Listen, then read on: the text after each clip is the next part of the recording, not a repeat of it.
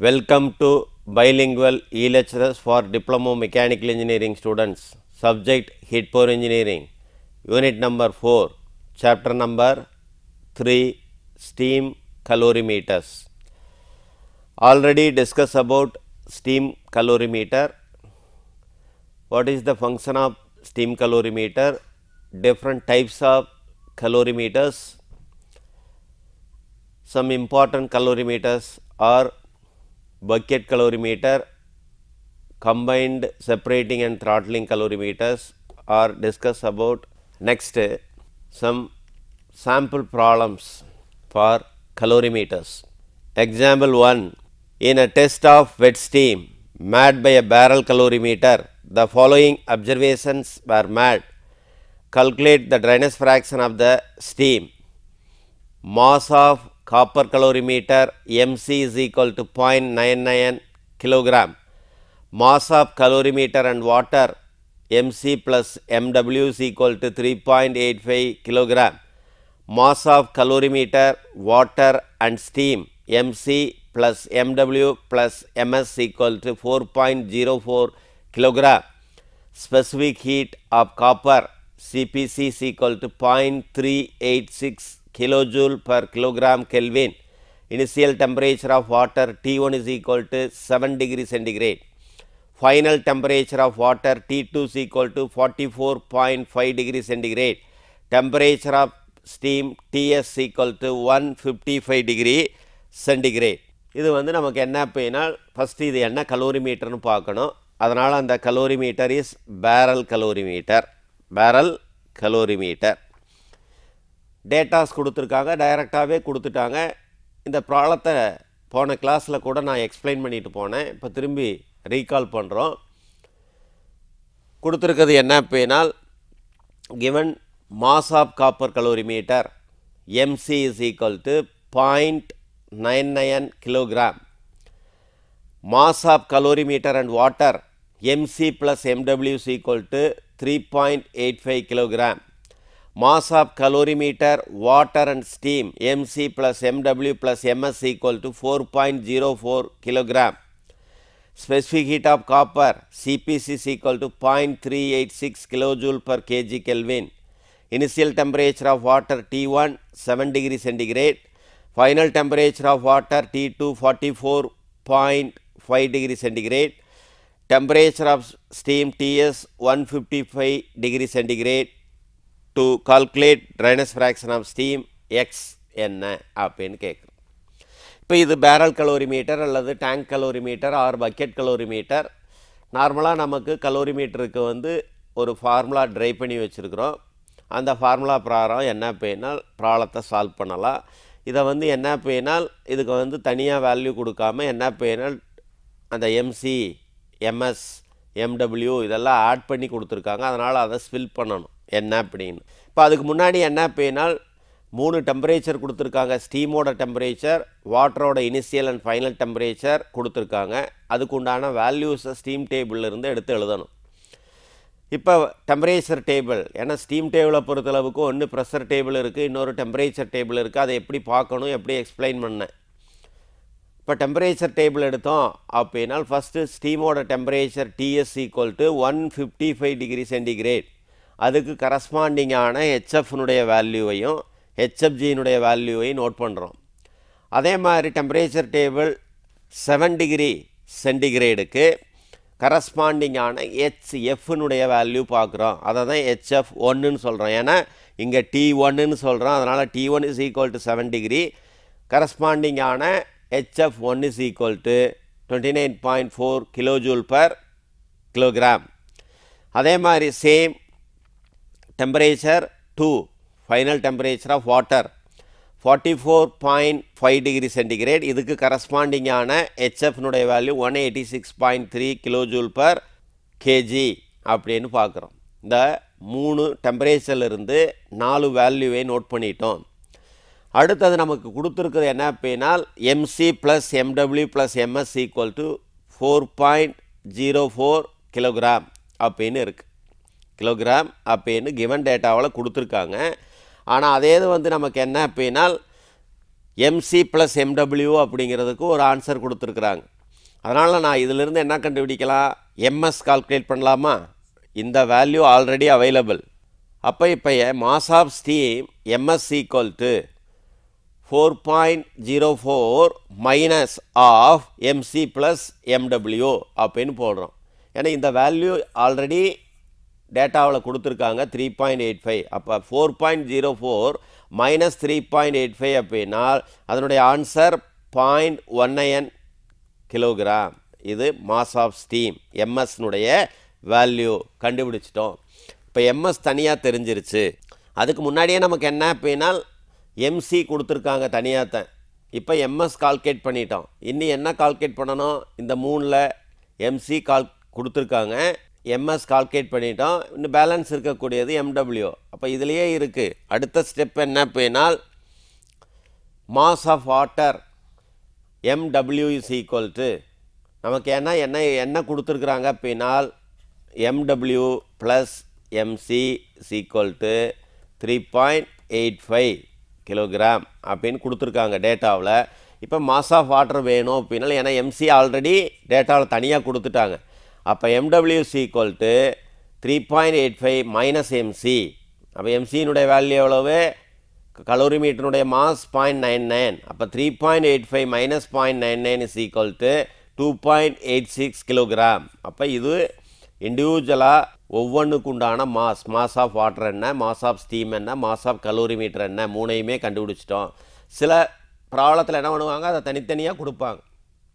இங்கே வந்து ஆட் பண்ணி கொடுத்துருக்கிறதுனால இந்த ஸ்டெப்பு நம்ம எக்ஸ்ட்ரா போட வேண்டியது இருக்குது.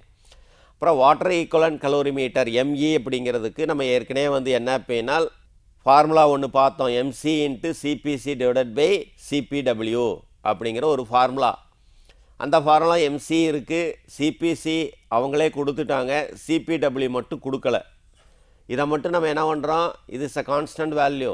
ஏன்னா வாட்டருடைய specific heat capacity at constant pressure is equal to எவ்வளவு 4.19 ஆர் 4.2. இங்கே வந்து assume 4.2 kilo joule per kilogram kelvin அப்படின்னு அசியூம் பண்ணியிருக்கோம்.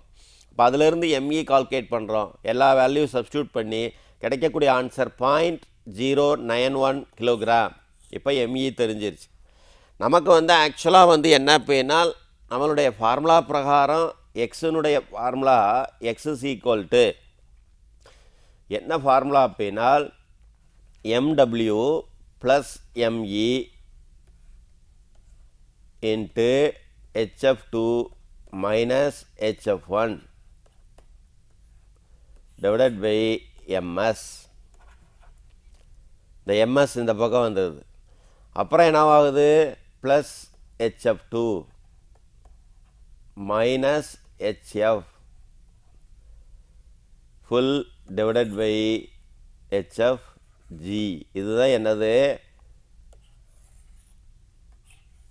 Formula. Bank calorimeter, barrel calorimeter, tank calorimeter, bucket கலோரிமீட்டருக்கு உண்டான ட்ரைனேஜ் ஃப்ராக்ஷன் கால்குலேட் பண்ணுறதுக்கு உண்டான ஃபார்முலா. சார் இப்படியே இந்த ஃபார்முலா போட்டுட்டு இப்படியே டைரெக்டாக எல்லா வேல்யூ அவைலபிள். ஏன்னா ஹெச்எஃப்2 ஹெச்எஃப்1 இதிலிருந்து ஸ்டீமோட டெம்பரேச்சருக்கு உண்டான கரஸ்பாண்டிங் வேல்யூஸ் எல்லாம் பார்த்து வச்சுருக்கோம். வாட்டரோட கரஸ்பாண்டிங்கான இனிஷியல் ஃபைனல் டெம்பரேச்சருக்கு உண்டான கரஸ்பாண்டிங்கான வேல்யூ பார்த்துருக்குறோம். ஹெச்எஃப்பும் ஹெச்எஃப்ஜியும் ஸ்டீமோட டெம்பரேச்சர்லேருந்து நோட் பண்ணி வச்சுருக்குறோம். இப்போ இங்கேயும் ஹெச்எஃப்2 தான் வருது. எம்இ கண்டுபிடிச்சிட்டோம், எம்டபிள்யூ கண்டுபிடிச்சிட்டோம், எம்எஸ் கண்டுபிடிச்சிட்டோம். இப்போ இதில் வச்சு டைரெக்டாக போடலாம். ஆனால் ப்ராப்ளத்தை பொறுத்தளவுக்கு புக்கில் எப்படி சால்வ் பண்ணியிருப்பாங்க அப்படின்னா ஸ்டெப் பை ஸ்டெப். ஏன்னா நமக்கு என்ன அப்படின்னா அந்த ஆன்சர்ஸ் வந்து டிஃப்ரெண்ட் ஆகிரும் அப்படிங்கிறதுனால ஸ்டெப் பை ஸ்டெப்பாக கால்குலேட் பண்ணுறாங்க. பட் இதில் இப்படியே கால்குலேட் பண்ணி இந்த சேம் ஆன்சர் வந்தால் இட்ஸ் ஓகே, அது தப்பே கிடையாது, போடலாம். ஆனால் இதில் வந்து ஏன்னா அடிஷன், மல்டிப்ளிகேஷன், சப்ட்ராக்ஷன், டிவிஷன் வருது. அப்புறம் இதை ஆட் பண்ணணும். அப்புறம் இதை ஆக்சுவலாக வந்து நான் நேற்றே அந்த எப்படி இதை போடணும் அப்படின்னா எம்டபிள்யூவையும் எம்இயையும் ஆட் பண்ணிக்கிறணும். அதுக்கப்புறம் ஹெச்எஃப்2ஐயும் ஹெச்எஃப்1ஐயும் சப்ட்ராக்ட் பண்ணிக்கிறணும். அப்புறம் இந்த ரெண்டையும் மல்டிப்ளிகேஷன் பண்ணணும். அதுக்கப்புறம் எம்எஸ்ஸால் டிவைட் பண்ணணும். இந்த வரக்கூடிய ஆன்சரை ஹெச்எஃப்2ஆல் ஆட் பண்ணி அதுக்கப்புறம் ஓட வேல்யூவால் சப்ட்ராக்ட் பண்ணி அதுக்கப்புறம் டிவைட் பண்ணணும் ஹெச்எஃப்ஜி. அப்போ என்ன அப்படின்னால் ஒவ்வொரு ஸ்டெப்பாக போட்டால் கொஞ்சம் ஈஸியாக இருக்கும் அப்படிங்கிறனால. ஏன்னா நமக்கு bucket கலோரிமீட்டரில் heat last by steam is equal to heat gain by water and calorimeter அப்படின்னு இருக்குது. அப்போ அதுக்கு தான் என்ன அப்படின்னால் அந்த ஃபார்முலாவிலேருந்து இந்த ஃபார்முலா கொண்டு வந்தோம். நம்ம இந்த டெரிவேஷன் நல்லா தெரிஞ்சால் இந்த ஃபார்முலா வந்து ஈஸியாக எழுதலாம். இப்போ heat last by steam is equal to என்ன அப்படின்னால் MS into HF plus X into HFG minus ஹெச்எஃப்2. இப்போ அதுக்கு வேல்யூ எல்லாம் எம்எஸ் தெரியும், ஹெச்எஃப் தெரியும், இந்த எக்ஸ் மட்டும் தெரியாது நமக்கு. இதை தான் கால்குலேட் பண்ண போகிறோம். ஹெச்எஃப்ஜி தெரியும், ஹெச்எஃப்2 தெரியும். ஏன்னா இது எம்எஸ் வந்து 0.19, ஹெச்எஃப் வந்து 635.8, ஹெச்எஃப்ஜி வந்து 2097 மைனஸ் ஹெச்எஃப்2 வந்து எவ்வளவு 186.3. இப்போ இதுக்கு வந்து என்ன அப்படின்னா எம்எஸ்ஸால் ஒவ்வொன்றையும் மல்டிப்ளிகேஷன் பண்ணியிருப்பாங்க. உள்ள 0.19 இன்ட்டு 635.8 போட்டோம் அப்படின்னால் அதுக்கு ஒரு ஆன்சர். அதுக்கப்புறம் என்ன 2097 இன்ட்டு 0.19 போட்டோம் அப்படின்னால் அதுக்கு ஒரு ஆன்சர். அதான் என்ன 398.506 எக்ஸ்ன்னு வருது. திருப்பி இதை எம்எஸ்ஸால் மல்டிப்ளிகேஷன் பண்ணணும் 186.3. இந்த மல்டிப்ளிகேஷன் பண்ணதுக்கப்புறம் ஹெச்எஃப்ஐயும் ஹெச்எஃப்2ஐயும் சப்ட்ராக்ட் பண்ணி அது ஒரு ஆன்சர் கிடைக்குது 85.405 அப்படின்னு. இப்போ இப்படி போட்டு வச்சுக்கலாம். அதுக்கடுத்து ஏன்னா இது ஒரு ஈக்குவேஷன் மெத்தடில் தான் இருக்குது. ஏன்னா எக்ஸ் இடையில வர்றதுனால எதையும் பண்ண முடியாது. அதாவது இந்த இடத்துல இன்னொரு ஸ்டெப்பு வேணால் கொண்டு வரலாம். அதாவது இது எப்படி வந்தது அப்படின்னால் 0.19 into 635.8 plus 0.19 into 2097 X minus 0.19 into 186.3.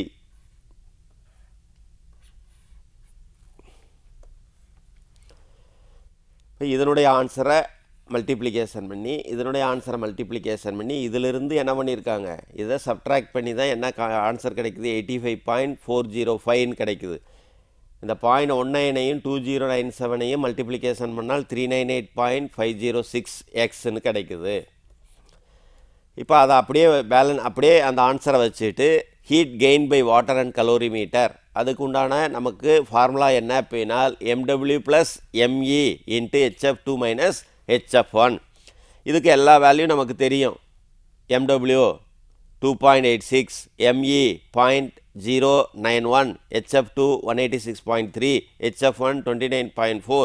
இப்போ எல்லாத்தையும் கிடச்சா 463.0119 கிலோ ஜூல் அப்படின்னு ஒரு ஆன்சர் கிடைக்குது. இப்போ நார்மலாக heat last by steam is equal to heat gain by water and calorimeter அப்படிங்கிறத பக்கெட் கலோரிமீட்டரில். அப்போ இது ஈக்குவேஷன் நம்பர் 1, இது ஈக்குவேஷன் நம்பர் 2. இந்த ரெண்டையும் ஈக்குவேட் பண்ணோம் அப்படின்னா அந்த அப்படியே எழுதுகிறோம் அந்த வேல்யூஸை 398.506 X plus 85.405 is equal to 463.0119 எழுதிட்டு இப்போ எக்ஸ்ன்னு கொண்டு வர்றோம் அப்படின்னா இங்கே 85.405 அப்படிங்கிறது பாசிட்டிவில் இருக்குது. ஆப்போசிட் சைட் போகும்போது நெகட்டிவ் ஆயிரும். அப்போ 463.0119 மைனஸ் 85.405 அப்படின்னு வரும். திரும்பி இங்கே எக்ஸ் இன்ட்டு 398.506 அப்படிங்கிறது இங்கே மல்டிப்ளிகேஷனாக இருக்குது. ஆப்போசிட் சைட் போகும்போது அது டிவைட் ஆகும். அதனால் இது டிவைட் பண்ணுறோம். அப்போ எக்ஸோட வேல்யூ 0.9476. இதுதான் dryness fraction of steam. Bucket calorimeter, barrel calorimeter R tank கலோரிமீட்டரில் wet ஸ்டீமினுடைய dryness fraction என்ன அப்படின்னால் எக்ஸ்பெரிமெண்டல் மெத்தடில் கால்குலேட் பண்ணக்கூடிய வேல்யூ இஸ் 0.9476 அப்படின்னு ஒரு ஆன்சர் கிடைக்குது. இதுதான் என்ன அப்படின்னால் வேல்யூ. நெக்ஸ்ட் இதே மாதிரி இது ஒரு method of problem. Next problem என்ன அப்படின்னால் செப்பரேட்டிங் அண்டு த்ராட்லிங் கலோரிமீட்டருக்கு உண்டான ப்ராப்ளம். ஏன்னா ரெண்டு கலோரிமீட்டர் தான் நம்ம கரிக்குலத்தில் இருக்குது. அதனால் ரெண்டு ப்ராப்ளம் சால்வ் பண்ணுறோம். இன் அ separating and throttling calorimeter the steam main pressure is 8.3 bar absolute and the temperature after throttling is 130 degrees centigrade. The pressure in the throttling calorimeter is 0.01 bar gauge. The barometer reading being 75 centimeter. At the separator, 0.15 kg of water is dropped and 1.8 kg of steam passed through the throttling calorimeter. Determine the dryness fraction of the steam in the steam main. Steam main la என்ன dryness fraction இருக்கு அப்படின்னு calculate பண்ணணும். இது first வந்து என்ன separating and throttling calorimeter. அப்போ இது ஒரு calorimeter. ஃபஸ்ட்டு அதனுடைய டேட்டாவில் வந்து என்ன pressure P1 is given.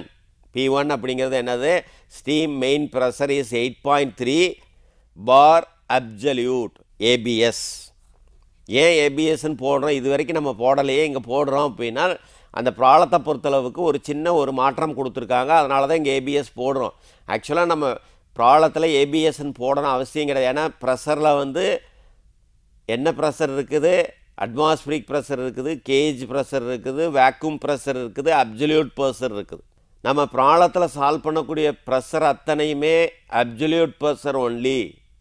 Gauge ப்ரெஷராக இருந்தால் அது அப்சல்யூட்டுக்கு மாற்றணும், வேக்யூம் ப்ரெஷராக இருந்தால் அதை அப்சல்யூட்டுக்கு மாற்றணும், அட்மாஸ்பிரிக் ப்ரெஷராக இருந்தால் அதை அப்சல்யூட்டுக்கு சேஞ்ச் பண்ணணும். ஏன்னா இந்த மெயின் ப்ரெஷர் வந்து அப்சல்யூட் கொடுத்துட்டாங்க. அடுத்தது என்ன கொடுத்துருக்காங்க, அந்த டெம்பரேச்சர் ஆஃப்டர் த்ராட்லிங், த்ராட்லிங் ஆனதுக்கப்புறம் அதனுடைய டெம்பரேச்சர் என்ன 130 டிகிரி சென்டிகிரேட் T2.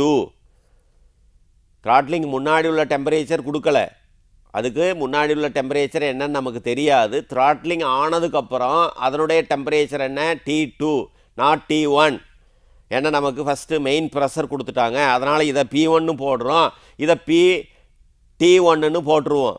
அந்த மிஸ்டேக் வரக்கூடாது. இங்கே ஆஃப்டர் த்ராட்லிங் அப்படின்னு கொடுத்துருக்கிறதுனால கண்டிப்பாக அது என்னது மெயினானது என்ன T2ன்னு எழுதணும், T1ன்னு எழுதிடக்கூடாது.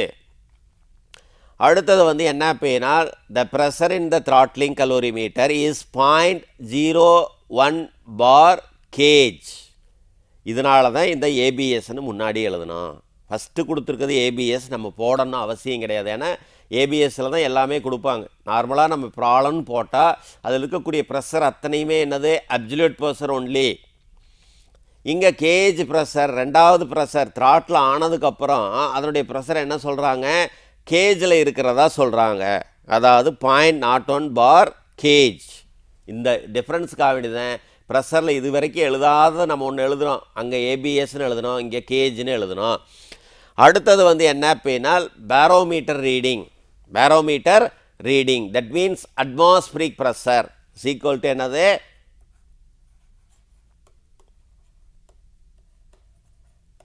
Atmospheric pressure. அந்த அட்மாஸ்பிரிக் ப்ரெஷர் தான் என்ன அப்படின்னால் பேரோமீட்டர் ரீடிங்.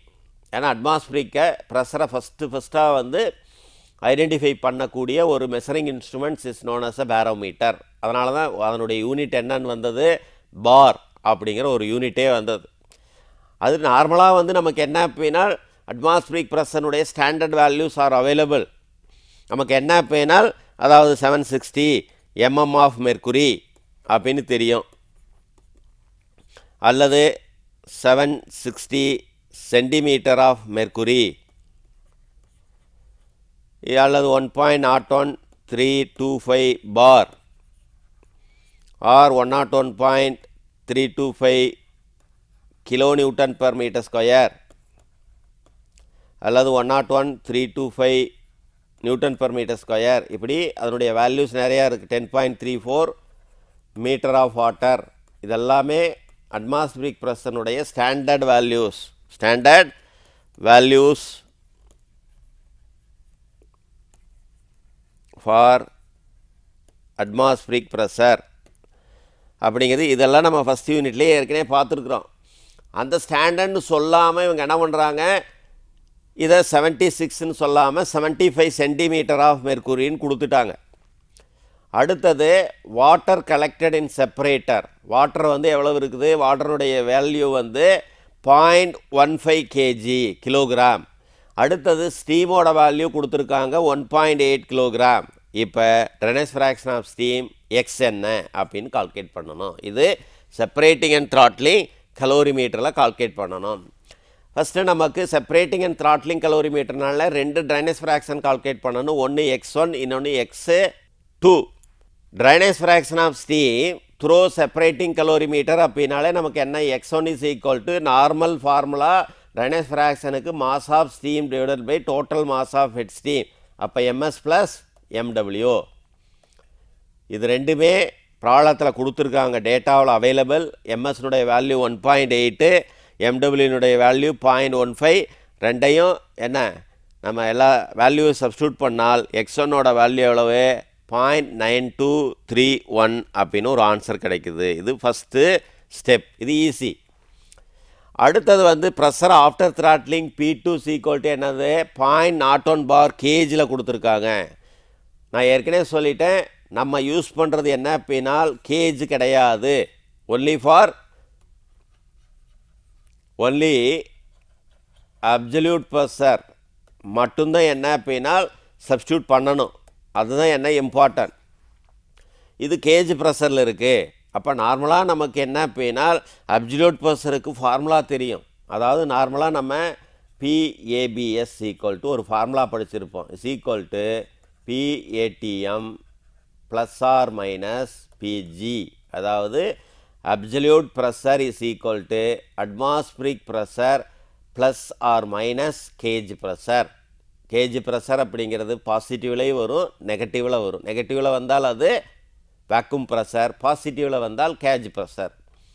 அப்போ இங்கே கேஜ் ப்ரெஷர் பாசிட்டிவில் தான் இருக்குது. அதனால் நமக்கு அட்மாஸ்பிரிக் ப்ரெஷர் என்னதில் கொடுத்துருக்குறாங்க, 75 சென்டிமீட்டர் ஆஃப் மெர்க்குரின்னு இருக்குது. அந்த 75 சென்டிமீட்டர் ஆஃப் மெர்க்குரியை ஃபஸ்ட்டு என்ன பண்ணணும், ஏன்னா இது பாரில் இருக்குது, இது சென்டிமீட்டர் ஆஃப் மெர்க்குரியில் இருக்குது.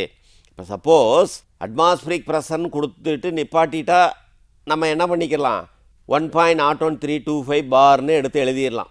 ஏன்னா இதுக்கு முன்னாடி நம்ம என்ன போட்டோம், 760 mm ஆஃப் மெர்க்குரி அல்லது 76 சென்டிமீட்டர் ஆஃப் மெர்க்குரி, எல்லாமே ஈக்குவல். இதெல்லாமே ஈக்குவல் வேல்யூ.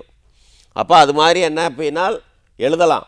இங்கே வந்து அது எழுதாததுனால என்ன அப்படின்னால் அந்த வேல்யூவை நம்ம என்ன பண்ணணும், சென்டிமீட்டர் ஆஃப் மெர்க்குரியாக இருக்கிறத பாருக்கு கன்வெர்ட் பண்ணணும். அதனால தான் என்ன அப்படின்னா ஃபஸ்ட்டு இவங்க எழுதிட்டாங்க அப்சல்யூட் ப்ரெஷர் P2வை எப்படி எழுதுகிறாங்க, P2 = gauge pressure plus atmospheric pressure. அதை தான் இங்கே எழுதியிருக்கிறேன், atmospheric pressure plus bar minus gauge pressure அப்படின்னு எழுதியிருக்கிறோம்.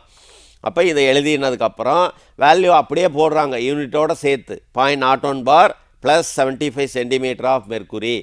இந்த பாரை அப்படியே வச்சுட்டாங்க 0.01 சென்டிமீட்டர் ஆஃப் மெர்க்குரியை வந்து மாற்றுறதுக்கு என்ன அப்படின்னா ஃபஸ்ட்டு வந்து சென்டிமீட்டரை மாற்றணும்னா என்ன பண்ணணும், நமக்கு நார்மலாக தெரிஞ்சது என்ன, நார்மலாக வந்து நமக்கு என்ன ஒரு வேல்யூ தெரியும் அப்படின்னா சப்போஸ் ஒரு example 76 centimetre of mercury = 1.01325 bar. இதுதான் ஈக்குவல்னு அர்த்தம். இப்போ இதை நான் பாருக்கு கன்வெர்ட் பண்ணணும் அப்படின்னால் 1 சென்டிமீட்டர் ஆஃப் மெர்க்குரி = என்னவாகும், 1.01325 / 76. இப்போ எனக்கு என்ன வேணும், 1 centimetre of மெர்க்குரியை மாற்றலை, 75 centimetre of mercury. அதை மாற்றுறதுக்கு என்ன பண்ணணும், இப்போ 1.01325 / 76 × 75. ஏன்னா இங்கேயும் என்ன இருக்குது, 1 சென்டிமீட்டராக இருக்கிறதுனால இங்கே ஒன்றுமே கிடையாது, இங்கே 75 வந்ததுனால இதை போடுறோம். அப்போ அதனால தான் இங்கே டைரெக்டாக கன்வெர்ட் பண்ணியிருக்காங்க 1.01325 / 76 × 75. அப்போ அதனுடைய ஆன்சர் 1.0099 bar. அப்ராக்சிமேட்டாக அதை 1 barன்னு எடுத்துக்கிட்டாங்க. ஏன்னா 00 அப்படிங்கிற வர்றதுனால, இல்லை நான் அப்படியே வச்சாலும் வைக்கலாம், ஒன்றும் தப்பு கிடையாது. இவங்க 1 barன்னு எடுத்துக்கிட்டாங்க. இப்போ P2னுடைய வேல்யூ நமக்கு தெரிஞ்சிருச்சு. ஏன்னா P2 தெரிஞ்சால் தான் நமக்கு என்ன பண்ண முடியும், அடுத்த ஸ்டெப்பு கால்குலேட் பண்ண முடியும். P1 அப்படிங்கிறது என்ன, ஃப்ரம் ஸ்டீம் டேபிளிலிருந்து 8.3 பாருக்கு கரஸ்பாண்டிங்கான HF வேல்யூவையும் HFGனுடைய வேல்யூவையும் பார்க்குறோம். P2க்கு வரக்கூடிய 1 பார்லேருந்து கரஸ்பாண்டிங்கான TSனுடைய வேல்யூவையும் HGனுடைய வேல்யூவையும் பார்க்குறோம். ஏன்னா அதுதான் நமக்கு இங்கே வேணும், அதனால் நம்ம அதை எடுத்துக்கிறோம். என்ன வேணும், எந்த டெம்பரேச்சர் வேணும், என்ன தேவை அப்படிங்கிறத மட்டும்தான் நம்ம இங்கே எடுக்கிறோம். அதனால் நம்ம அதுக்கு ஏன்னா என்தால்பி ஆஃப் பிஃபோர் த்ராட்லிங் அப்படிங்கிறது என்னது, வெட்டு. அப்போ ப்ரெஷர் P1க்கு கரஸ்பாண்டிங் ஆனது வெட் ஸ்டீமுக்கு என்னென்ன வேணும், ஹெச் வெட்டு அப்படின்னால என்னது, ஹெச்எஃப்னுடைய வேல்யூ ஹெச்எஃப்ஜியினுடைய வேல்யூ தெரிஞ்சால் போதும். அதனால் 8.3 பாருக்கு உண்டான ஹெச்எஃப்பும் ஹெச்எஃப்ஜியினுடைய வேல்யூவை எடுத்து எழுதுகிறோம். அடுத்தது ப்ரெஷர் 1 பார் வந்து அப்படிங்கிறது என்னது, ஆஃப்டர் த்ராட்லிங். ஆஃப்டர் த்ராட்லிங் ஆனதுக்கப்புறம் என்னது, என்தால்பி என்னவாயிரும், சூப்பர் ஹீட்டடாக மாறிடும். அப்போ ஹெச் சூப்பர் ஹீட்டடுக்கு என்ன வேணும், ஃபார்முலா என்ன, HG plus CBS into D super heated minus DS. அதில் என்ன வேணும், சிபிஎஸ் தரல, சிபிஎஸ்னுடைய வேல்யூ நம்ம அசியூம் பண்ணிக்கலாம், இட்ஸ் அ கான்ஸ்டன்ட். டிஎஸ் வேணும், டி சூப் அப்படிங்கிறது ப்ராப்ளத்தில் கொடுத்துருக்காங்க, ஹெச்ஜி வந்து வேணும். அதனால் ஹெச்ஜியையும் டிஎஸ்ஐயும் ஸ்டீம் டேபிளிலிருந்து எடுத்து எழுதுகிறோம். இப்போ புரியுதுங்களா, ஏன் ஃபஸ்ட்டு ப்ரெஷருக்கு ஹெச்எஃப்ஐயும் ஹெச்எஃப்ஜியையும் எடுத்து எழுதணும், ரெண்டாவது ப்ரெஷருக்கு என்ன எழுதணும், டிஎஸ்ஐயும் ஹெச்எஃப்ஜியும் எழுதுகிறோம். ஏன்னா ஃபஸ்ட்டு வெட் ஸ்டீம், ரெண்டாவது சூப்பர் ஹீட்டட் ஸ்டீம். வெட் ஸ்டீமுக்கு என்ன வேணும், என்தால்பி கண்டுபிடிக்கணும் அப்படின்னா ஹெச்எஃப்பும் ஹெச்எஃப்ஜி இருந்தால் போதும். சூப்பர் ஹீட்டட் ஸ்டீமுக்கு என்ன வேணும், ஹெச்ஜியும் டிஎஸ் இருந்தால் போதும். அதனால் ரெண்டை மட்டும் எழுதுகிறோம். இப்போ enthalpy before throttling is equal to enthalpy after throttling. H வெட்டு இஸ் ஈக்குவல் டு, இந்த இடத்துல என்ன, ஹெச் வெட்டு is equal to H super heated. அப்போ அந்த ஃபார்முலாவை எக்ஸ்ப்ரெஸ் பண்ணுறோம். HF plus X2 into HFG is equal to HG plus CPS into T superheated minus TS. இப்போ எல்லா வேல்யூ சப்ஸ்டியூட் பண்ணுறோம். ஹெச்எஃப்போட வேல்யூ நமக்கு தெரியும், ஹெச்எஃப்ஜியினுடைய வேல்யூ தெரியும், இன்ட்டு X2 கிடைக்குது, ஹெச்ஜியினுடைய வேல்யூ, சிபிஎஸ்னுடைய வேல்யூ வந்து 2.09 அல்லது 2.1ன்னு கூட அசியூம் பண்ணலாம். 2.09 to 2.3 வரைக்கும் இருக்குது. ஆக்சுவலாக இதை வந்து நம்ம என்ன அப்படின்னாலும் இவங்க 2.09 எடுக்கிறாங்க, 2.1ன்னு கூட எடுக்கலாம், தப்பு கிடையாது, அது பெரிய டிஃப்ரென்ஸ் வராது. இப்போ டி சூப்பர் ஹீட்டட் ஆல்ரெடி டேபிளில் கொடுத்துருக்குறாங்க. டிஎஸ் வந்து நம்ம இதிலேருந்து கண்டுபிடிச்சி வச்சுருக்குறோம், எடுத்து எழுதி வச்சுருக்குறோம். அப்போ இதையெல்லாம் போட்டால் அதுக்கு ஒரு ஆன்சர் கிடைக்குது. அந்த ஆன்சர் இவங்க அப்படியே டைரெக்டாக வந்து அந்த ஆன்சர் போடாமல் எல்லாத்தையும் என்ன பண்ணிட்டாங்க, யூஸ் பண்ணி ஒரு ஆன்சர் கால்குலேட் பண்ணிட்டாங்க. 0.985266, அதாவது த்ராட்லிங் கலோரிமீட்டருடைய ட்ரைனஸ் ஃப்ராக்ஷன் அப்படின்னு இதை கால்குலேட் பண்ணிட்டாங்க. அப்போ ஏற்கனவே நம்ம என்ன பண்ணியிருக்கிறோம், செப்பரேட்டிங் கலோரிமீட்டருடைய ட்ரைனஸ் ஃப்ராக்ஷன் X1 அப்படின்னு ஏற்கனவே கால்குலேட் பண்ணி வச்சுருக்கிறோம். இப்போ த்ராட்லிங் கலோரிமீட்டருடைய ட்ரைனஸ் ஃப்ராக்ஷன் கால்குலேட் பண்ணிட்டோம். இப்போ நமக்கு என்ன வேணும், இது combined separating and throttling calorimeter. அதனால் அதனுடைய ட்ரைனஸ் ஃப்ராக்ஷன் கால்குலேட் பண்ணுறதுக்கு ஃபார்முலா என்ன அப்படின்னா X is equal to X1 into X2, இதுதான் ஃபார்முலா. இப்போ ஏற்கனவே செப்பரேட்டிங் கலோரிமீட்டரோட ட்ரைனஸ் ஃப்ராக்ஷன் கால்குலேட் பண்ணி வச்சுருக்கிறோம், த்ராட்லிங் கலோரிமீட்டரோட ட்ரைனஸ் ஃப்ராக்ஷன் கால்குலேட் பண்ணி வச்சுருக்கோம். ரெண்டையும் ஆட் பண்ணால் கிடைக்கும் மெயின் ஸ்டீமினுடைய ட்ரைனஸ் ஃப்ராக்ஷன் என்ன. அப்போ X is equal to X1 into X2, 0.923 into 0.985266 அப்படின்னு போட்டோம் அப்படின்னா அதனுடைய ஆன்சர் என்ன கிடைக்குது அப்படின்னா 0.9095. அதாவது நமக்கு இதிலிருந்து என்ன தெரியுது அப்படின்னா கண்டிப்பாக வந்து எப்படி இருக்குது, செப்பரேட்டிங் கலோரிமீட்டரோட ட்ரைனஸ் ஃப்ராக்ஷன் குறைவாக இருக்குது, அதை காட்டிலும் த்ராட்லிங் கலோரிமீட்டருடைய ட்ரைனஸ் ஃப்ராக்ஷன் கொஞ்சம் அதிகமாக இருக்குது. ஏன்னா 0.923 இங்கே 0.985, அப்ராக்சிமேட்லி இது எவ்வளவு 0.99 அர்த்தம். இங்கே வந்து 0.92 தான். ஆனால் ரெண்டையும் ஆட் பண்ணால் என்ன கிடைக்கும், கம்பைன் பண்ணோம் அப்படின்னா 0.9 தான் கிடைக்குது. அப்போ இது ஏற்கனவே செப்பரேட்டிங் கலோரிமீட்டரோட ட்ரைனஸ் ஃப்ராக்ஷன் குறைவாக இருக்குது, த்ராட்லிங் கலோரிமீட்டரோட ட்ரைனஸ் ஃப்ராக்ஷன் கொஞ்சம் அதிகமாகுது. ரெண்டையும் ஆட் பண்ணி கம்பைன் பண்ணும் பொழுது டோட்டல் என்டையர்லி குறைவாகுது. இதுதான் dryness fraction of steam for a combined and combined separating and throttling calorimeter dryness fraction X is equal to 0.9095. இது ஒரு ப்ராப்ளம், மாடல் ப்ராப்ளம். இப்போ 4th யூனிட்டை பொறுத்தளவுக்கு நம்ம என்ன அப்படின்னா மெயினாக 3 சாப்டர் இருக்குது. Once again is repeated. Steam அப்படின்னால் என்ன, அந்த ஸ்டீமில் நிறைய ப்ராப்பர்ட்டிஸ் பற்றி படிக்கிறோம்.